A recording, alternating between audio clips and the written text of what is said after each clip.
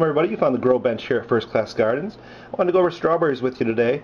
Here in Ohio it's late December and I'm sorry, early December actually, but it's late in the fall and we're starting to see our strawberries go dormant. It's been pretty mild, so normally I would have done this probably before Thanksgiving, but since it's been so mild I could do it now. And I don't ever like to split my strawberries in the spring. I don't want it to disturb the fruit that's coming up.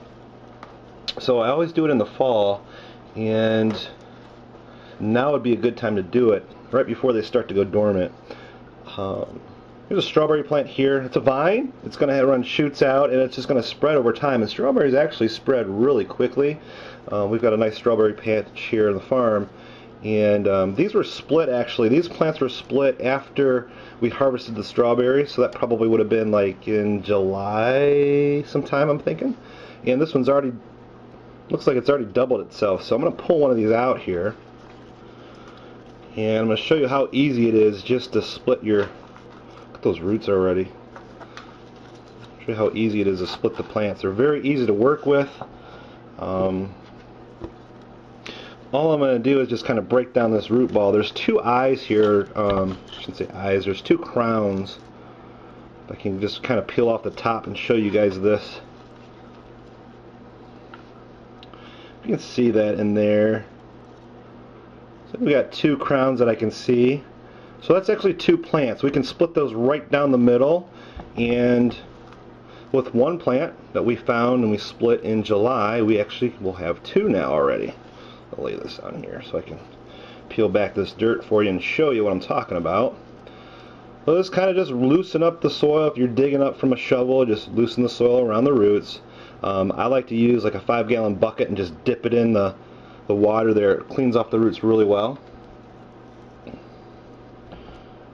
And look, I don't know if you can see this or not, but I'm actually just pulling this apart right now. So there's the two crowns. Two crowns are right here. And I'm just going to kind of gently pull and tug. The roots are intertwined, so just be gentle.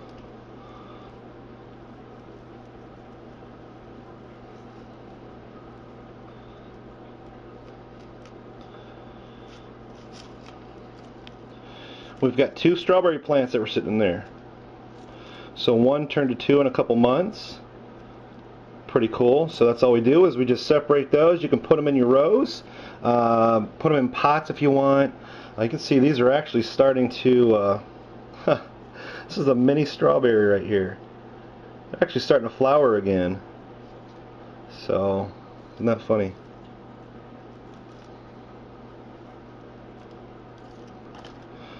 Alright, so that's how we split the strawberries. They are vines, like I said. They're just going to kind of put out shoots. They're going to root off the shoots, and then they're also going to start to multiply.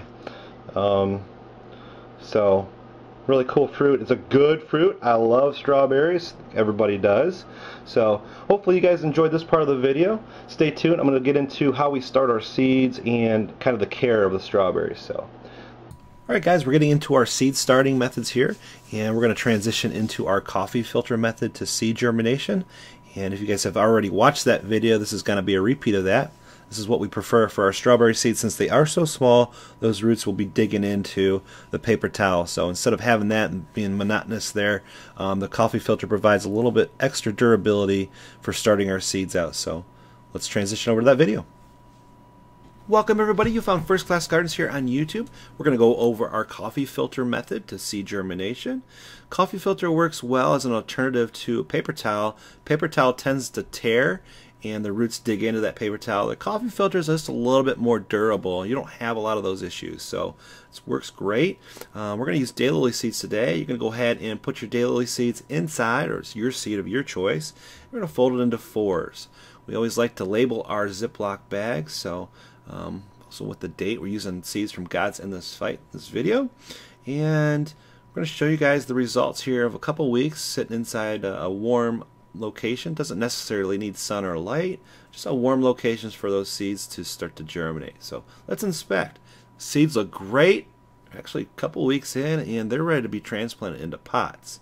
So let's get into the solution that we like to use for this, and I hope you guys do check back and make sure you do leave a like, comments down below, and we'll see you guys in the next video.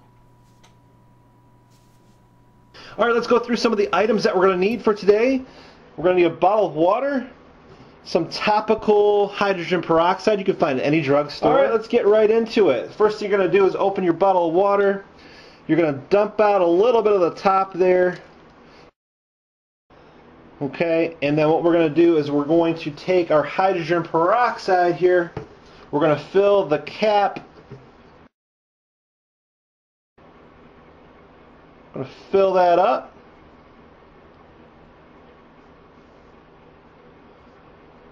Slowly.